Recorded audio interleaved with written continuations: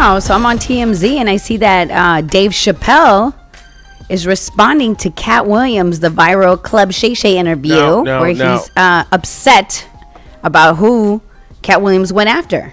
Now, Katt Williams didn't mention Dave Chappelle name one time. No. So why is Dave feeling the need to be the defender? Why does he have to chime in, as Laura suggested there? So let's see what he said. Why did he respond? There was no response. Nobody said his name. And what part of the game is this? He only eats the He didn't say anything about any of these white boys. And none of these white boys like that. And Katt is one of the best painters in the game. Hurt people, but I'm a hurt person that never hurt people. And he does it all the time. Katt, listen, I Katt hard. But. Wait, D-Ray, just tell me what part of the game up another paper. But why would you say that? Because all of us are trying to be in a better situation. Can we get over it? Now, it sounded like he was talking to somebody in the crowd.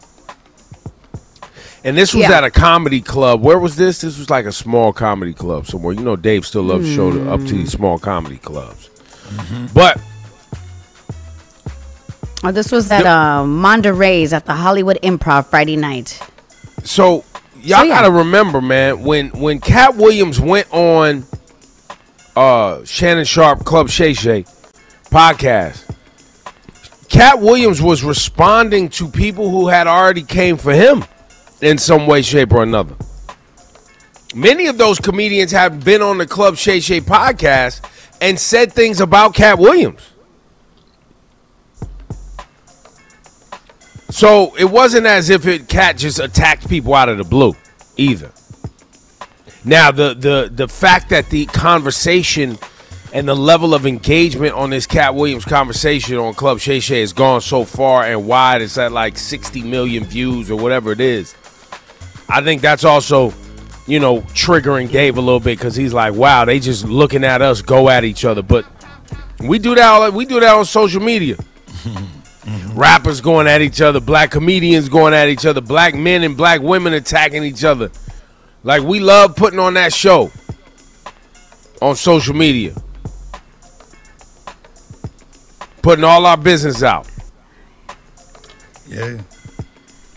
It seemed like something in the Katt Williams interview, he made suggestions that he was getting 8-balled or blackballed from the game a little bit by his peers. Right. I think that's how he felt. He felt like there was a clique that he was there, and there is cliques in entertainment. That they don't. There are people that look out for each other, and whether even in our business, on this side of the business. Yeah. Of course. So we see it everywhere. Like, when Dave is like, what part of the game is messing up people's money? He probably like, look, they messing with my money. So I'm calling them they out. don't mess with me, yeah. So that was interesting. I think this Dave audio is being framed as him responding. I don't know if that's in listening to the audio, it sounds like somebody in the crowd said something and he was giving his perspective on what he sees the clip doing. I don't know if it was so much about he was responding to Katt Williams being on the podcast. It feels like he was responding to somebody in the crowd. Right. Yeah. And then he kind of goes off on a funny tangent on it too, because I saw a longer version of the clip where he's like cracking jokes like, why would you go at Cedric the Entertainer of all people, like, you know, but actually making it funny, not even being serious about it.